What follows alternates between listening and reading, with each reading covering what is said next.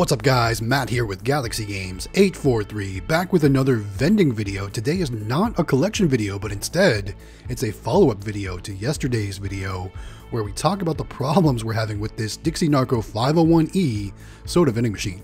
So we opened it up, we hit the service switch, and we get a PB10 error. PB10. Can't find any info on that anywhere.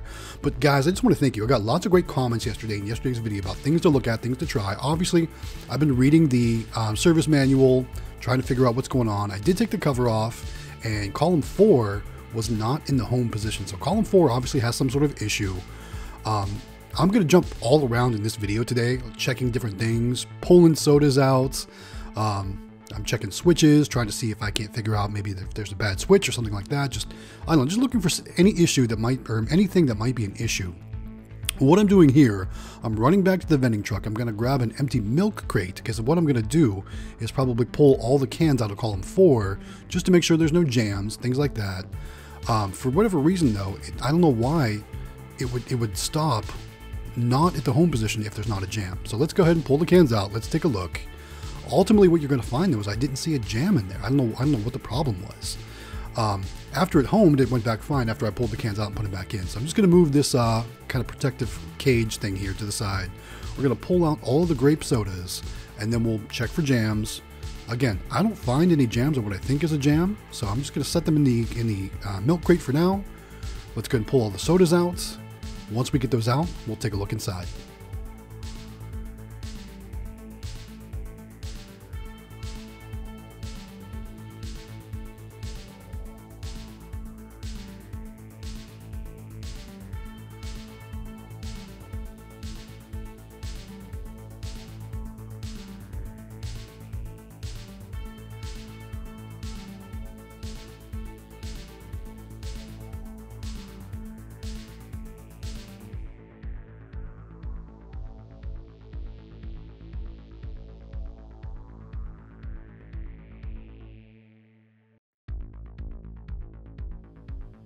All right, we've got all the sodas pulled out. There's no issues there. I'm trying to, you know, unlatch the brake and see if I can turn it at all. Nothing seems to be working. I can't manually turn it, but I don't know if that's I'm just not doing it right. Again, I'm, you know, obviously more used to the old single price soda machines. So these newer ones, I'm still learning a lot of things. And I do thank you all for your comments on yesterday's video about some of the things to look at, some of the problems. Again, I did, you know, spend a lot of time reading through the manual, and wasn't quite sure. So now we're seeing JC4 and JC10. So jam column 4 is what we're working on column 4 right now. It's going to home back into place in just a minute. Once I don't know if I press some buttons or whatever. There you go. So now it should be homing. And if we go over here, we can see it kind of moving back into place. There it goes. It's all good to go. So I can load the grape sodas back in. Column 4 should be clear at this point. So we should no longer get that JC4 error. But what I'm questioning now is that JC10 error. So this is a Dixie Narco 501e. It's only got 9 columns, right? So what could that column 10 be erroring? And so I've done a little bit of research, read some online forums, and some people seem to think that when you see a JC10 error in a Dixie Narco 501e, which only has 9 columns, that there could be a programming error, and it thinks that there's a 10th column. So I never had this issue with a flashing decimal point before, so I don't know that that's the case. But ultimately, I may end up just doing a full reset on this machine, starting over, having to reset all my prices again, and all that stuff. But I still don't know why it would be like that. So I'm just kind of going through everything, just making sure there's no menu system I have access to. Trying to figure out what column 10 is, though. I still can't figure out what column 10 is. I'm looking at column 9. Column 9 looks okay. Doesn't seem anything out of place there. I'm going to go ahead and hit that door switch, and it should home any other issues. Again, there's no column 10 to home, though. So that doesn't make any sense to me. If you know what the heck is going on when it comes to column 10 or JC10 on a Dixie Narco 501e with 9 columns, put it down in the comments. Let me know what you think the issue could be and what the resolution could be. Also, if you've seen that PB10, when we first went into the menu system, it said PB10, and I can't find any documentation anywhere of any reference to PB10 or PB10. So if you know what that might be, put it down in the comments and let me know. There we go. I'm going back into the menu system, getting a JC10 error, and there is no 10 column. So that's got me a little bit baffled right now. So put it down in the comments, guys. Let me know what your thoughts are, what your next steps might be.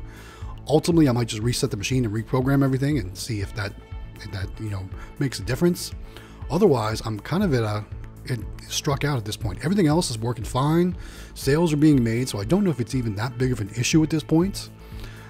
Because again, there's no other motors to check. Everything's in their home position now. I don't have a column 10 to check for a jam, so I don't know. It is what it is. So with that said, I'm going to put the motor cover back on. I'm going to do some looking around. One thing also I am in the process of doing is I am in the process of integrating into VendSoft software, right? So VendSoft is basically a vending software where you track all your maintenance, your purchases, your sales, and it gives you a lot of nice reporting that you can use for tax purposes and things like that in the future. So now we'll talk about that in just a minute. I'm just gonna go ahead and test my buttons out to make sure all the buttons are working. And that number 9 button is not putting a price up on there. So that made me wonder, is column 9 jammed, or is column 9, part of the problem with this JC10? Anyway, that's neither here nor there.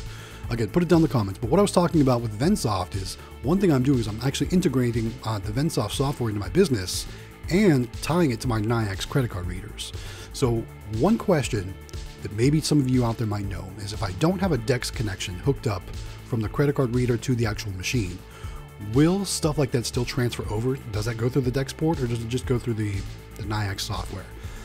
Something I'm learning, and none of you out there may have the answer or even know what the heck I'm talking about, but just know that going forward in the future, there'll probably be more videos where I share information about VendSoft and NYX and tie them all together and kind of show how it's going to work to help integrate and make your vending business easier to use, and especially when it comes to reporting and taxes, because previously I was doing everything on spreadsheets, and it got to the point where it was just, I don't know if my formulas were exactly giving me the information I needed. So I'm making the switch, going to VendSoft, and again, there will be videos about VendSoft in the future and how it works. I'm currently going through the integration process as we speak, so I'm kind of recording information in 2 places, both my Excel sheets and VendSoft, and you'll definitely see in the future how much that's going to benefit me. All right, we're pulling those Diet Mountain Dews out, but again, because I wasn't sure if there was an issue, that bottom button didn't register a price when I pressed it, and that could mean a switch issue or something like that. I don't know, but I was just kind of at my wit's end at this point, not knowing what to check. So I wanted to check and make sure that there was no issues on column 9, even though it's saying column 10. Again, it says homing there, but again, there's nothing to home, so I'm not quite sure. I probably just wasted my time pulling all those Mountain Dews out of there. But again, I just wanted to check all my bases, make sure that everything I was doing was correct. So we're gonna go put those back in, because there's obviously not a jam in column 9. So I think it might just be a button or switch issue. And I've noticed sometimes in the cold, especially lately, some of the buttons don't respond well. And who knows if it's just a weather issue or a cold issue or a temperature issue. But ultimately, if I continue to see that happen, I might have to replace that button switch, that's an easy and cheap replacement. So not a big deal there. But I hope you guys like this style video where we kind of troubleshoot and kind of figure out vending machine problems.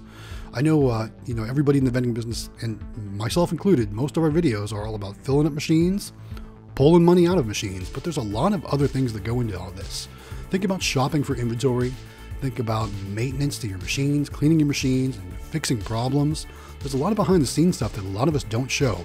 And I'm going to start including more of that kind of stuff too into my videos, so you can see all around the vending business. And just know, it's not always a passive income, as some people say, right? You don't just show up and collect the money. There's a lot that goes into it prior to. So I was just checking the coin max, all the good stuff, making sure everything's good to go. Let's see how much is in the cash box. And remember, we just collected yesterday, so there was like 30 cents in the cash box, or in the coin bucket, and a couple dollars in the cash box. Didn't have a good bunch of sales. And there I'm testing to see if my DEX cord will actually reach the DEX port, and it won't. So I might have to look to see if there's like an extension cable or something like that. I'm sure there's something like that out there. So again, not sure if I need that DEX connection to tie it into the VendSoft software, but just know there's more to come on that. All right, with that said, JC10 still showing. Again, we don't have a column 10, so nothing to repair at this time. I'm going to go ahead and mark this as solved because we did clear the jam on column 4, and that's good to go. Everything else, I've had sales recently. There's no other issues. So again, I'm gonna claim this is good to go, but just know that I still have that flashing decimal point on the display screen, which means there's still an error, and the error is JC10. But we don't have a column 10. So again, I'm going to kind of leave it be for now. If you have any comments to add them below, and we appreciate your time watching our videos. Again, a little bit different today, not a vending service or collection video, but more of a maintenance video. So I hope you guys enjoyed. This is a bonus video too, not the midweek or weekend video, just a bonus video because I wanted to follow up. So with that said, guys, it's time to lock this machine up and wrap this video up. Thanks for watching. Hey guys, thanks for making it all the way to the end of the video. Again, don't forget to subscribe to the channel. We're working our way to that next milestone and we need your help to get there. So if you haven't done so yet, click that subscribe button, click that bell notification so you get notified when our new videos and our live streams go live.